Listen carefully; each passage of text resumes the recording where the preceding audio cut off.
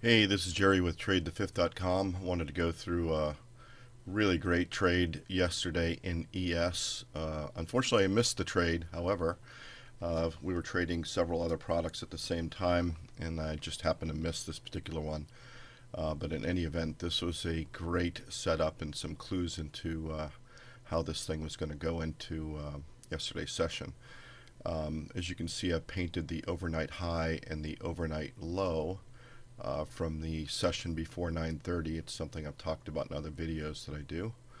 And you can see coming into the day session that we really struggled to get above the overnight high. And these are some of the clues that you might have a failure of a trend going into the day. We've had a couple of big down days, and in this particular one ended up being another particularly big down day. But you can see the alignment of the overnight session looked like it was going to be fairly bullish. We have alignment in short-term time frames now for the multiple time frame dot cloud plot in our day trading suite here. Stochastics look pretty bullish. We've got false breakout bars in 15-minute time frame, this magenta color, and you can see the one in the background here. We've got a false breakout by the yellow bar. So everything going into the opening 9:30 hours looks like a pretty bullish day. However, after the open at 9:30, you can see we kept trying to test the overnight high and just couldn't break above that 2750 area. And we started getting some big distribution candles coming in, signified by the red.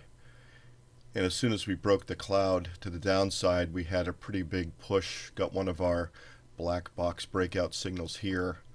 And if you would have taken this trade, like I said, I missed it, unfortunately, but this was good for, let's see, 27.31 all the way down to the low of 26.86.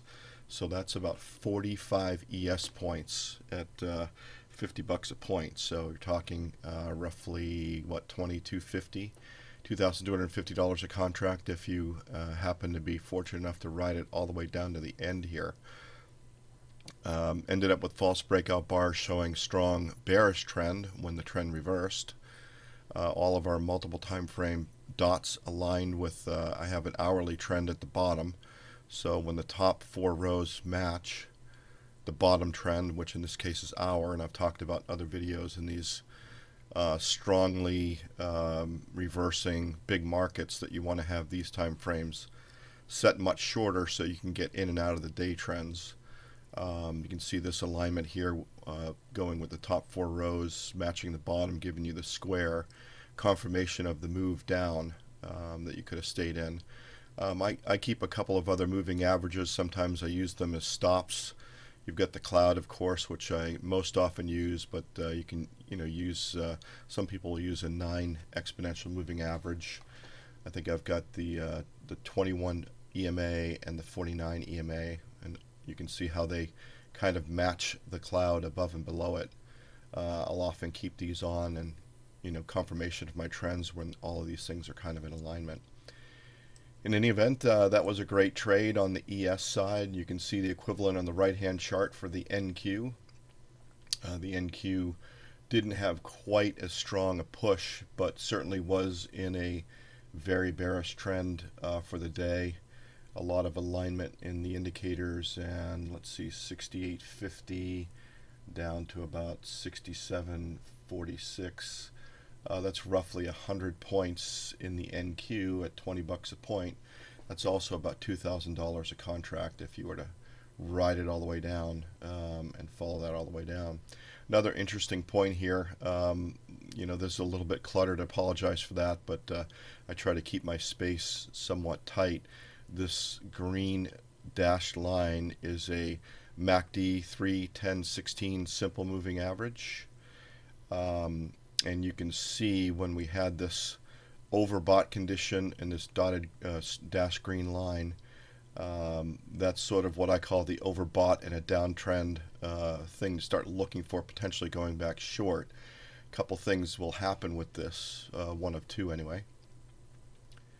The first one is if the price tends to stay up in this area, it's going to kind of look like a little bull flag in this trend, it'll start flattening out, and this MACD will come back down to the 0 line. That's where the two averages start evening themselves out, and you've got the 16 period, or the 10 period average catching up to the 3, with price staying up high, and that's an indication that you might want to continue long.